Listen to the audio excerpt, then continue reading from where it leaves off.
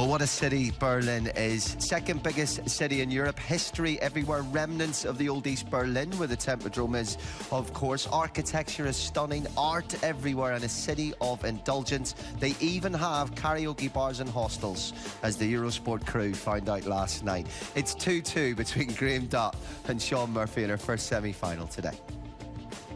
Now, the Formula E moves ever closer. Santiago, I've been telling you about it all week. It's finally happening tonight. 7 p.m, live in Eurosport 2 and The Player. Jimmy White, Ronnie O'Sullivan and Neil Folds here for the mid-session. Put this table to good use, of course. But, you know, it's interesting, Jimmy. We all sort of were saying it was very close. 3 players that the bookies can't split. And then they have Graeme Dott as the outsider. But he's came to play today. Yeah, absolutely. You know, he does know how to win, Graeme Dott, and to be 3-0 down to Hawkins, produced really good form, and he was 4-0 down to Chow. What's his name, sorry? Cudong. He was 4-0 down to him. Said he didn't play really well, but won the match, so he'd be full of confidence. Yeah, absolutely. A nervy start, though, which is to be expected for any players coming out with such a big match. Which didn't continue, you know. The first frame was a bit edgy, I have to say, but yeah, we started off with Shaun missing this one, hit it badly, you know, just not unlike Murphy, that shot, I think. Shaun Murphy. Yeah. And then Graeme Dott got himself in a terrible pickle. I mean, how he finished over the top of the green when he was on that black, and that's why he missed it. In the end, the black staying there, he had the big pocket, you know, and that's got him going. And he went on to win the frame, but it was an edgy start. But after that, you know, I thought the standard was really high, and it was a good start from Dott. He needed to get off to a good start on the match table. Yeah, he made a good point, didn't he, in commentary? The guys were saying, like, for all the distractions, all of a sudden they can hear everything, can't they? Every player. That was the ball. That was the one. That just gets you off to a settled start, you know, having played on the outside tables, ploughing a lone furrow out there, you know, beleaguered Dotty. That's what he's like. That's how he lives. Yeah. You always talk about, funny enough, we had you running the rule over all the players, you know, this week, and you were talking about Shaun's, you know, prolific break building, and even when everything's not ticking, it, you know, it wins in frames. We see it time and time again. Frame 2, you know, it just took the one mistake from Graeme Dott, and then came Shaun and levelled things up. Yeah, he's always going to score well. If that's on, you know, he's dangerous, you know, but yeah, I mean, these balls here for Shaun are like a dream, you know. He's always going to take what's there, and there's a nice little pack as well to open him a few balls up. So, you know, dangerous, you know, in his positions, you know, very clinical, good cue ball control, and, you know, bangs his blue in. Got it. Good. Here, look. Didn't get the right kiss on the pink, but it doesn't matter. Still a nice little 98 break to get himself on the scoreboard. Exactly, frame 1. He actually played a kind of exhibition shot to try and putt the pink, which you might do 1 in 100, but you can have as many chances as you want, because we're going to recreate it the other side of the break. But frame 3, Jimmy, this is it, Jimmy White frame. Perfect view. We got plants, we got flukes, we got everything in here.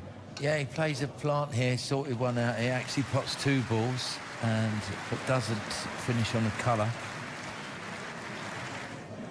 And then that's a real nice shot from Graeme. You know, it was a shot for nothing, but it still had to be got. And now he's on the green. And what a fluke he gets here. It's one of Steve Davis's favourites, this one. Like, don't miss a ball for about 4 months, and then like the slow roll. Oh, beautiful! I love that shot. How do you feel? Do you think he means sorry when he put his hand up there? Yeah, genuine, yeah. He's disgusted with himself. Yeah. Went on to win the frame. You have to apologise because it's cordial in its manners. Why apologise? He's not sorry. No, it's not genuine. Exactly, so why apologise? I know. It's fake apology. Yeah, exactly. But you have to kind of do it. It's etiquette. You don't. But inside you're like this, come on. You don't. I mean, you know, I was always taught when I was about 10, I was playing some guy and he fluked the ball and he went, sorry. He went, I'm not really, though. He says, so, and I thought, oh, well, it's kind of true, you know? Honestly, I think it's more embarrassment. I think when you apologise, you're embarrassed that you've kind of like, it's a liberty, really. But, you know, it's part and parcel of the game. Flukes are great. Yeah, I think people apologise more on, like, little kisses they get when they play and they don't play the shot and then they end up 1-1. John Parrott was the best. He'd get, like, he'd go into the pack, balls would be perfect, you sit in your chair and he'd be shaking his head and you think, oh, he ain't on one, and he'd just get down and pot it. I mean, that's the worst one. No, that's a rub down. That's a killer. Yeah. Right, let's have a look at frame 4 very quickly. Of course, this levelled it up. Yeah, I mean, look, you've got to accept the good and the bad here. Dotty had a bad kick here, and you know, he probably feels the whole world's against him, but, you know, you have to go back to that fluke and say that was an outrageous one. So it works that way, you know. That's why it threw off thick. cost him the frame. Then Murphy gets going, creams this one in. Nice. Plays some good shots in this break, you know. I think Murphy he's showing signs of hitting form. His match last night was not good against Ryan Day. He admitted that, but he doesn't take long to get cueing again. And he did this really well. He played a couple of good little shots in there. I mean, I don't know whether he played him through that gap, but I suppose he was in an area, and this was frame ball. So, you know, good and bad luck from Dotty, and I think 2-2 is about fair, really, on the balance. Yeah, and the upshot of it all is we are where we started. They're deadlocked. 4 more frames from one of them. We'll see them into the final of the German Masters. They will play to a finish when we return. And don't forget, Mark Williams against Judd Trump this evening in the other semi-final. It's a great day of snooker ahead. A little bit of time for recreation when we come back. A bit of fun with Ronnie, Jimmy and Lee.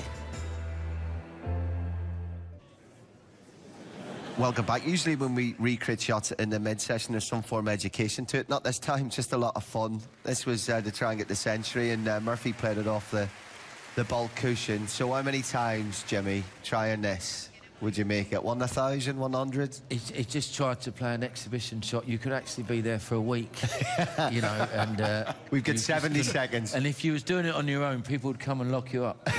You got 2 days. The final don't finish till tomorrow night, Jim. Go on, first time, and I just... Oh, not even really in it. close.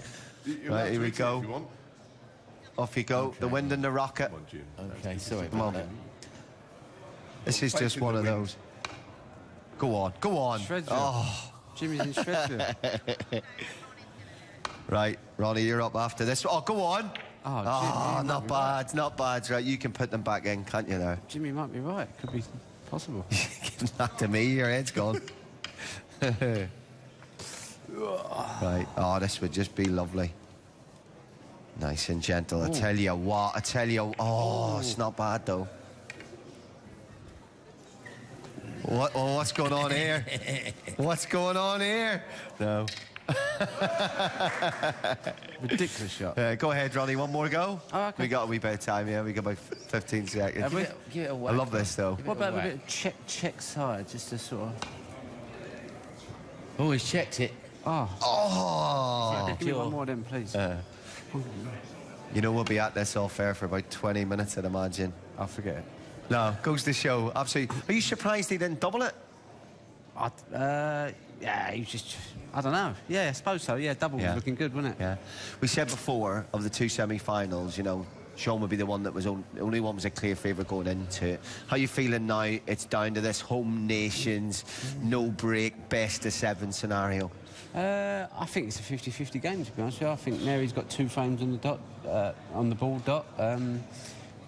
He's in a great position, you know. He'd have been remembering when he come into the semis cold and couldn't get used to the table, so he'll be feeling good about that. And, you know, he's not scared of winning, so, you know, I think it's going to be tough for Shaun to go over the line today. Yeah, it's a really good point. The 2-2 in score, it looks all even, but actually what Dott was contending with coming onto the main table, you feel a little bit better. I think Ronnie's right, you know. Now we've got the Graeme Dott that's become world champion, played at the Crucible in final 3 times. We know we've got a game on our hands because he goes missing for months, but he's back this week, so he's dangerous. Staying with Shaun, Jimmy? I think it'd be close, but I think he was a bit unlucky there to get the kick, Doc. We know he got the bit of luck before, but I think he's missed his opportunity, so I fancy Murphy to go away with it now. Philip and Joe to the end.